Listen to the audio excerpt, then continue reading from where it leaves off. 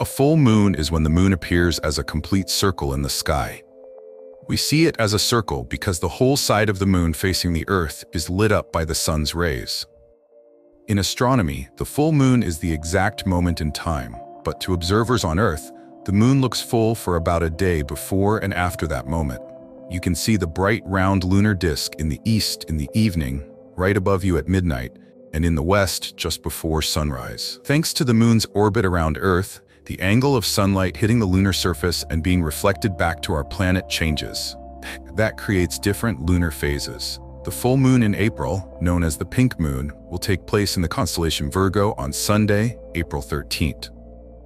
The brightest dot near the moon will be Spica, the most prominent star in Virgo.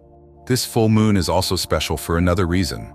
This April's full pink moon is the Paschal full moon, which determines the date of Easter. A Paschal full moon is the first full moon after the March equinox, which in 2025 falls on March 20th. According to the traditional rule, the Western, Roman Catholic, and Protestant Christian churches celebrate Easter on the Sunday following the Paschal full moon. Therefore, in 2025, Easter will be observed on April 20th. In 2025, as in most years, the April full moon will occur in the constellation Virgo, near its brightest star, Spica.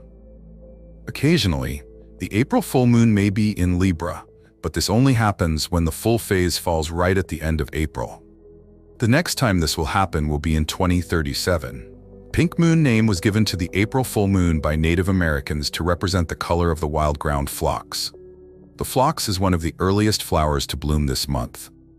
No matter the color, walking under the full moon and enjoying the first spring flowers is a wonderful experience.